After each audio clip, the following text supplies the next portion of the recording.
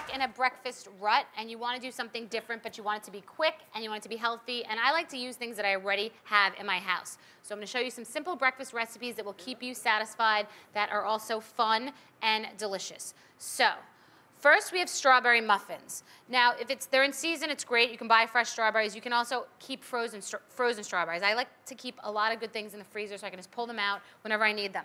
So this is 3/4 cup of strawberries and 1/4 teaspoon of salt, raw sugar, baking powder, and I use oat flour.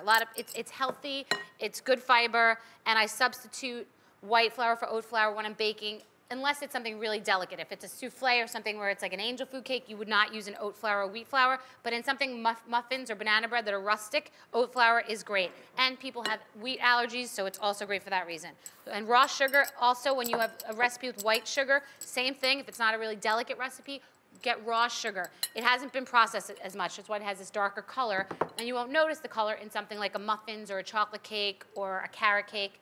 Salt is always good in any sweet recipe. It brings out the flavor. Here's 1½ teaspoons of baking powder. This is your dry. Now your wet, 1/2 cup of soy milk. You can use regular or low fat. Again, people have allergies and different reasons, so I like to show you different ways to make a classic recipe. 2 tablespoons trans fat-free shortening. I've melted it. And then vanilla extract, which is great, and I use it in a lot of my muffin recipes. Mix this all together. Okay, so I'm taking my bracelets off because they're making a lot of noise. Okay, so mix this all together, and then you add the strawberries at the last minute, especially with blue. You can, by the way, use raspberries, use blueberries, use whatever you have. Use mango, pear, apple, does not matter. I like you to use what you have. And you could have this batter and split it in half and do half blueberry, half strawberry, so it feels different. Here's your strawberries at the last minute. Always at the last minute so the color, they don't become pink muffins. Same thing with blueberries or pancakes or anything like that. And all these substitutions I do in other things too, like pancakes. All right, so using an ice cream scoop is the best way, especially if you have kids because they want everything to be the same size, for even portions. Turkey burgers, crab cakes, ice cream scoop is your friend. That is a strawberry muffin. And it's a nice portion. It's 116 calories per muffin. This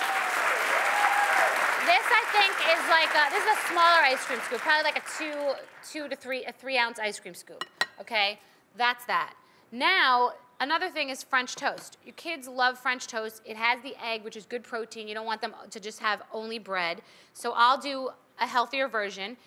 4 egg whites, 1 teaspoon maple syrup, 1 teaspoon vanilla extract, okay? If you want to have a little bit of the yellow in there, you can, but I don't find that it makes that much of a difference. It's still delicious because of all the other great flavors. So put this all together, and if you wanted the actual French toast to taste like strawberries, you can also buy strawberry extracts, raspberry extracts. It's a fun thing to play with that puts different flavors into things. Like you could put strawberry extract into the muffin. Okay, so then you put these on your nonstick pan. We get the idea. And just put fresh sliced strawberries on top.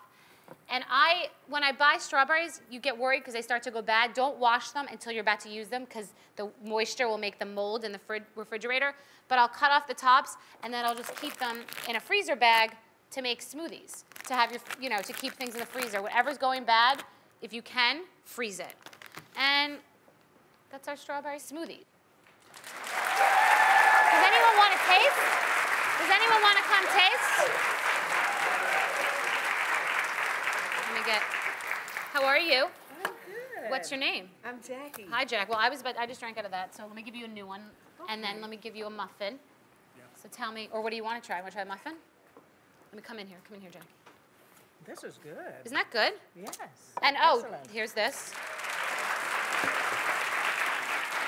Little real maple syrup. A lot of people buy the pancake syrup, and if it says pancake syrup, it's not real maple syrup, which is healthier. What do you think? Mmm, delicious. Is it good? You made this? I did. Oh my God! Oh, this is all from my book, Skinny Girl Dish, which takes probably about 70 recipes and turns them into thousands of recipes.